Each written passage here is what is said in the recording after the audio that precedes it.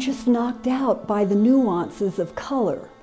It's so elemental, you know. I think what I do is very elemental, and I like that. You know, I just want to try to get to the essence of something.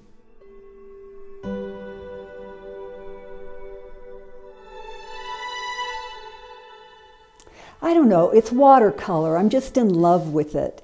And I've got a real passion for art history, and so somehow I figured, and this was, you know, when I first started, it's got to be original in some way. It's got to be me, my essence, what I've learned, and what comes out, what I see out of my eyes, you know, which is different than everybody else.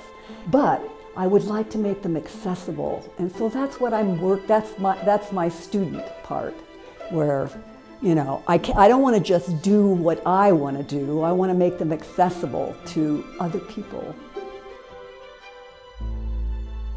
And it's so simple. It's such a delicate medium, watercolor, and I feel like I'm exploiting that, or I want to at least. Mm-hmm. You know, water and paint, and you can't make mistakes, and if you do, then it's done.